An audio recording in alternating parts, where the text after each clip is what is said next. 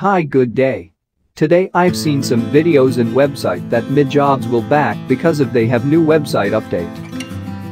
This blog site is created by Wix.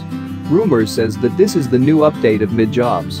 As we can see, we can read the information about the Midjobs. The proof of payments.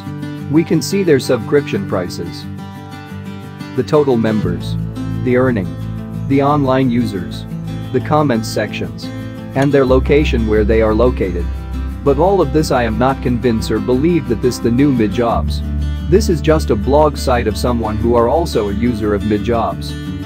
If you send a message to their Facebook Messenger and you did not delete that the day before or on the day when the problem begins, their messenger is now deleted account. Saying to this picture, I know what you're thinking now, someone is playing, giving a false hope and so happy on what happening.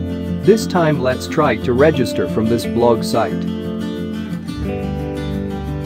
If we click the register button, we will redirect to the original website of Midjobs that already down, and now the domain is for sale. I will show you another website. That rumors saying again that this is the new website of Midjobs. This one is created by WordPress. As the same at first website that I showed to you.